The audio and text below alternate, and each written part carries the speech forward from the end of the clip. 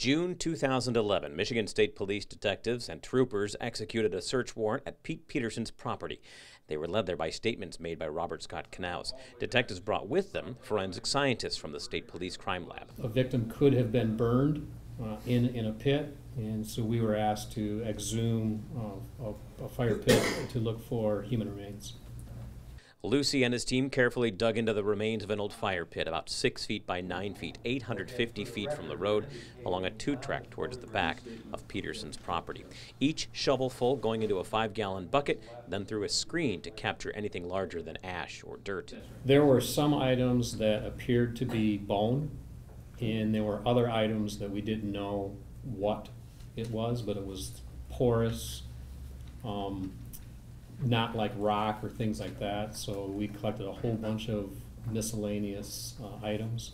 The state police then sent those found items to Michigan State University, where the items were identified as bone or not, and then human or non-human by the school's forensic anthropology lab. I was able to identify numerous fragments that are human.